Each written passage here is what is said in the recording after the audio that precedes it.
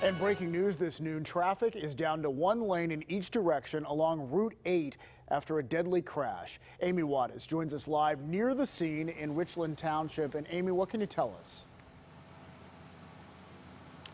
Well, David, this is still a very active scene. Like you said, we are live along Route 8. This is at the intersection of Sandy Hill Road. I'm going to step out of the shot so you can see more of what we are looking at.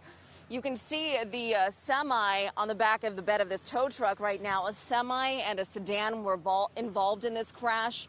They hit head on. We cannot show you the sedan right now because the medical examiner is removing a body and will be working to identify who this person is. But we can confirm this is a fatal crash involving a black sedan and the semi from Penn Waste. Now, here's video from the crash when we first got on scene. This happened just after 9 this morning. Police say they had reports of a man driving erratically along Route 8 heading north. Police say the driver crossed the center line and crashed head-on into that semi that was stopped at a light in the southbound lane. A witness saw it all take place. Take a listen.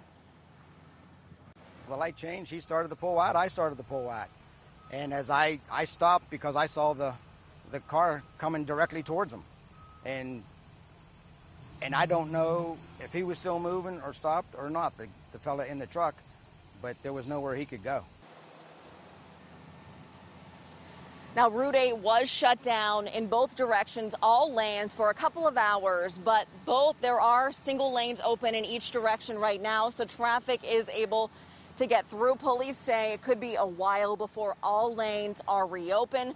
Again, the medical examiner is here on scene. They are working to notify family. We do not know the identity of this victim, but again, we do know that one person, a man, was killed in this crash this morning. Reporting live in Richland Township, Amy Wadas, KDKA News.